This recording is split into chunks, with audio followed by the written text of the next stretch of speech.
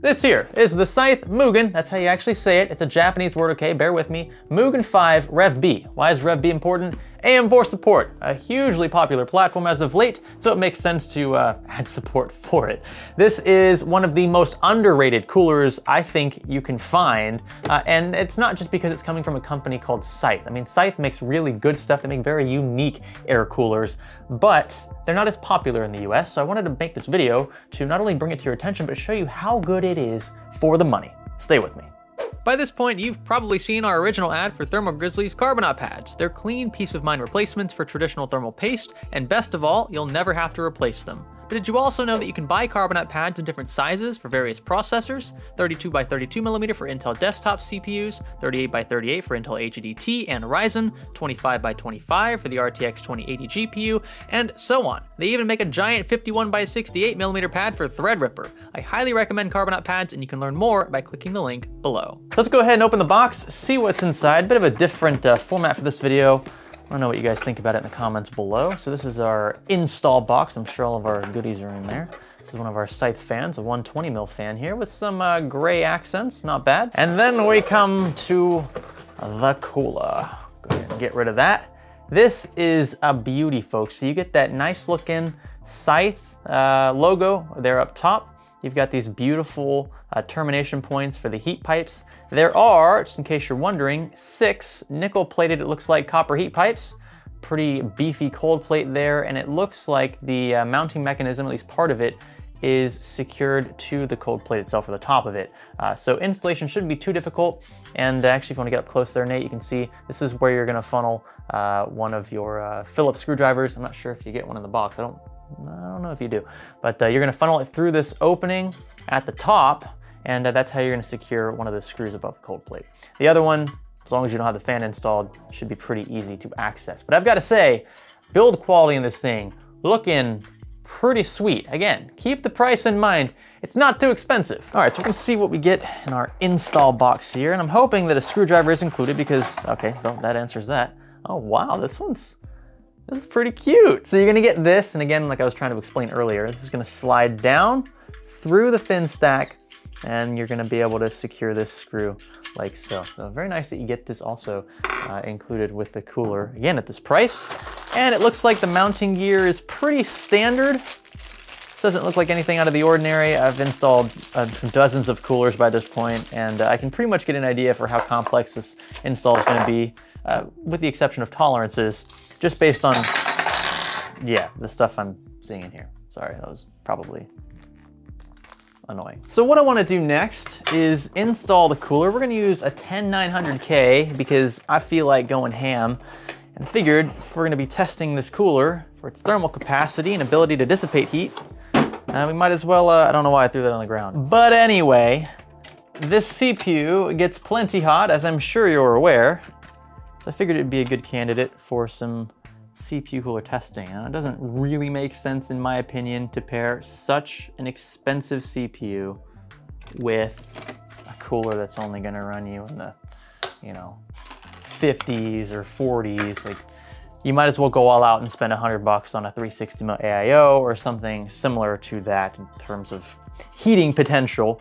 But I just want to get the point across that this thing is actually effective for the price and still holds its own when compared to some of the more expensive offerings. Otherwise, why would you buy it? First thing we're doing is securing the back plate here, and you actually do that from the front. So you've got these little standoffs. This at least is the install process for LGA 1150X, and I guess in this case LGA 1200.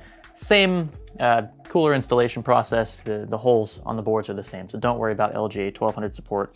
As long as it fits LGA 1150X, it should fit 1200 as well. We're gonna get these standoffs in here. Now we're gonna get this bracket secured. This is pretty standard stuff, in case you're wondering. And you get to use the included Phillips screwdriver for pretty much everything. All right, up next, I'm gonna use the Scythe stock thermal compound. Now, I like to use the included paste whenever I'm testing a cooler's performance, because this, if this is bad, will affect the cooler's performance overall, obviously. And this is a way for me to incentivize companies to include better thermal compounds so that their coolers overall perform better. That is the goal after all. So we're gonna use this stuff here, and yep, that's looking pretty milky. Now, this should be fairly straightforward. Line this up. Oh yeah, like butter. Slide this on down from the top.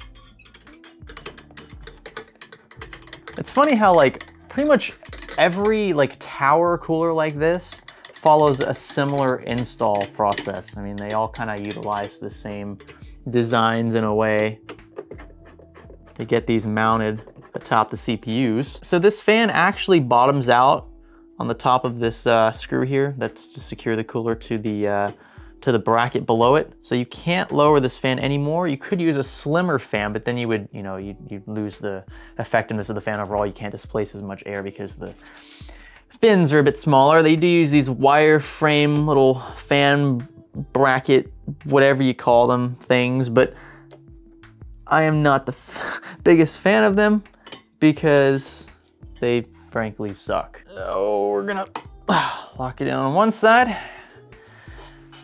It's not supposed, I'm okay, I'm doing this a little backwards, but just trying to prove a point here. I do not like these wire designs. I love how we've just like completely neglected the primary camera. We're going AWOL at this point. All right, she's installed. I mean, look, it's not terrible. It's just a few, this also popped out. Just a few extra seconds worth of install and frustration, but at the end of the day, the fan is very secure. And we do have these rubber vibration mounts, which is nice, again, in a cooler in this price range. Last thing to do then, connect the fan cable to its respectable header. And that's actually the optional header. I'm just gonna be picky for the sake of being picky. There we go, that's CPU fan header number 1.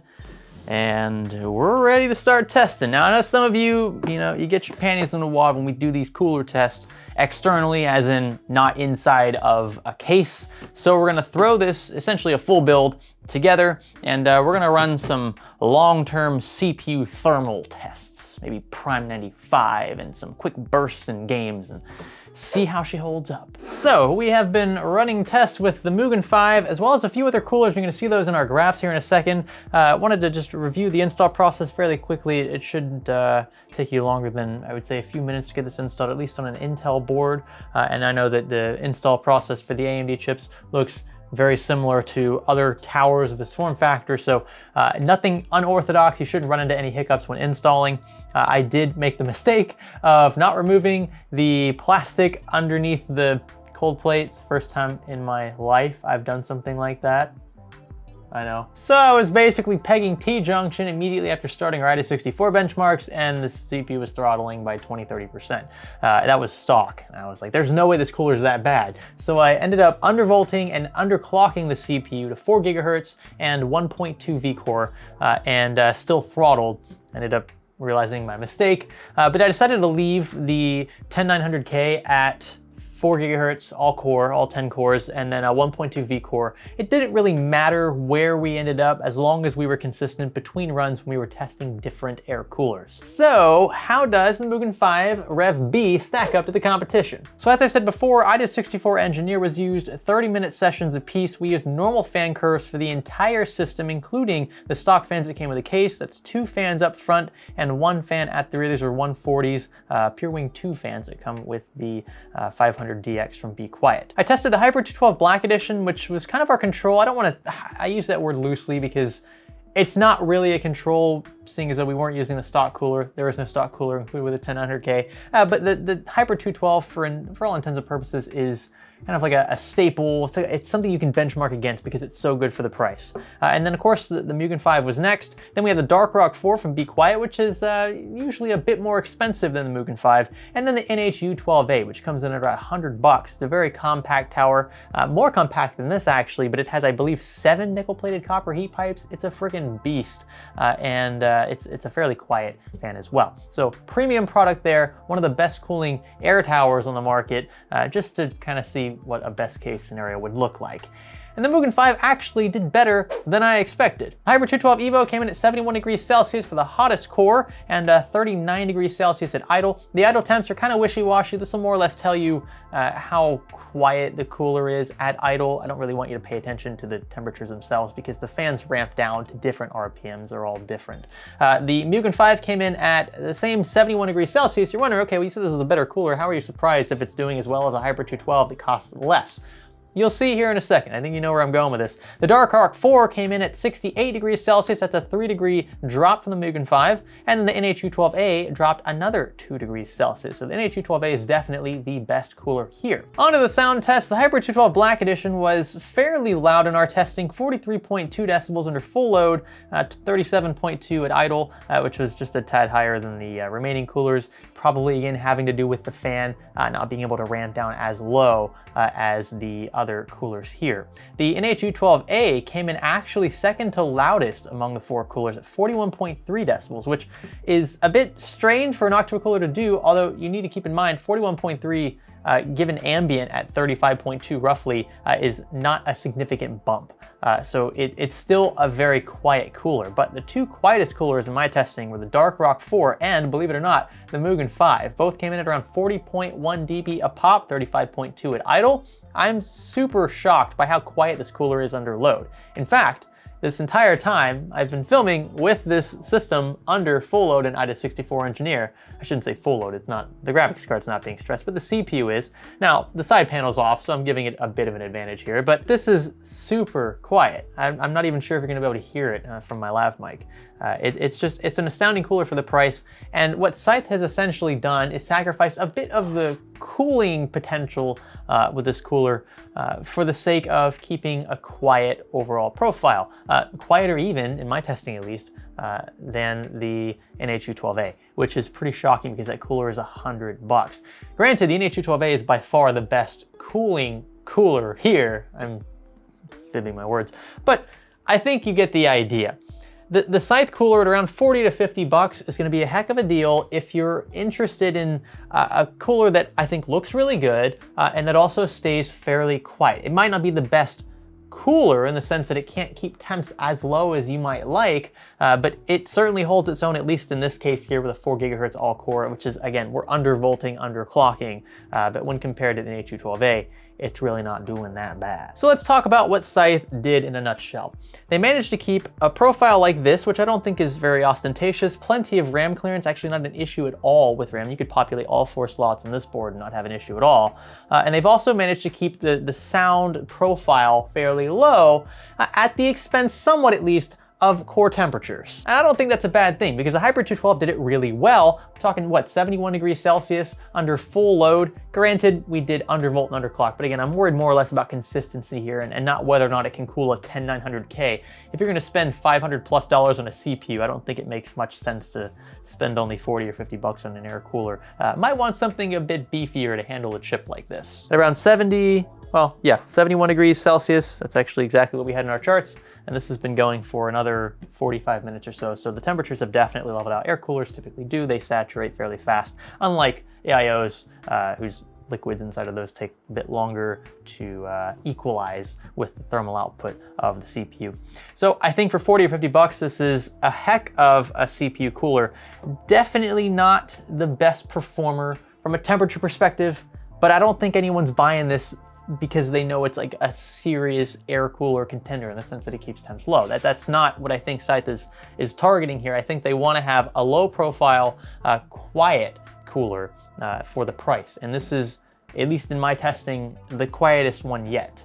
So fairly impressed there for the price. You can find it linked below along with the other air coolers we've tested here. If you want to know what we used to build this system here, I'll link a few other parts, including the case and the graphics card. But yeah, I had a lot of fun with this one, and I really think that the Mugen 5, you know, I said Mugen, the Mugen 5 Rev.B is one worth considering. This would work especially well with the lower TDP AMD chips. I think that goes without saying. Those chips are extremely efficient, and something like this would be plenty thermal capacity for those chips, as well as super quiet, which I've said multiple times by now. So if I haven't emphasized it enough yet, the Mugen 5 Rev.B, an incredibly quiet cooler, especially for the price. If you guys like this one, click that like button, consider subscribing, and I guess I'll catch you in the next one. My name's Greg. Thanks for learning with me. I'm just screwing with Nate. He's gonna have so much trouble doing all these cuts. Or maybe you guys are gonna have trouble viewing all of these cuts. I guess I'm not really hurting you as much as I am the viewers. I'm sorry, I apologize.